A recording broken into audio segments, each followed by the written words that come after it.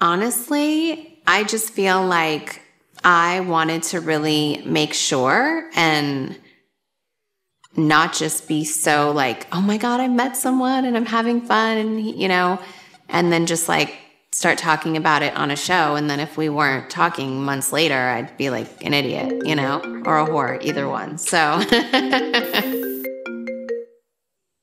well then, I have a mic on. I'm not entertaining this right now. No.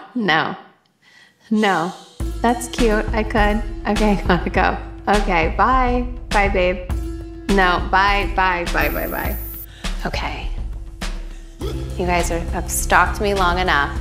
I'll finally answer you. So this is how it went down with Pete. I was just thinking like, heard about this BDE, need to get out there. Like I need to just like jumpstart I was just basically DTF.